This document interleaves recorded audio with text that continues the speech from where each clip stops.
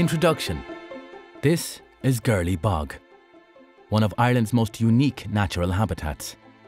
Raised bogs have become increasingly rare, and Ireland is among the last of the European countries where a range of peatlands still exist.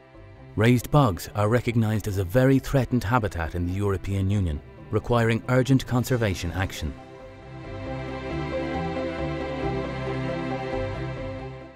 Demonstrating best practice in raised bog restoration in Ireland is Coiltte's fourth life project and its second on raised bog. The project began in 2011. Its main aim is to restore 636 hectares of bog habitat on 17 conservation sites.